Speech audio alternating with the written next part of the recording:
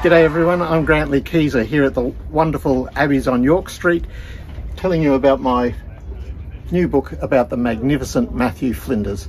Not only was he the man who literally put Australia on the map, but he gave Australia its name, Australia. He was the one who wrote on the charts of his circumnavigation of this great continent. He wrote the name Australia, and he was the one who pushed for the name to be used in common usage around the world.